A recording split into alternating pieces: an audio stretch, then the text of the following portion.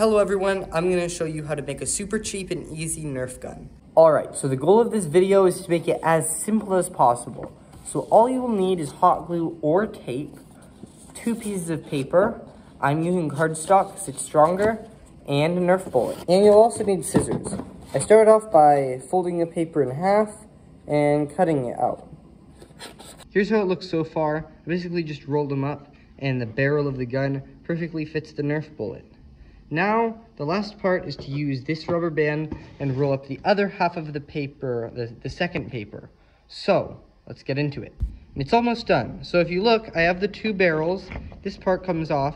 If you slide it in and wrap the rubber band around here and here and put the Nerf bullet in, it should be able to shoot. Alright, so look. There's the rubber band right here and here, and the Nerf bullet's in. I pull it back and it falls in, and boom!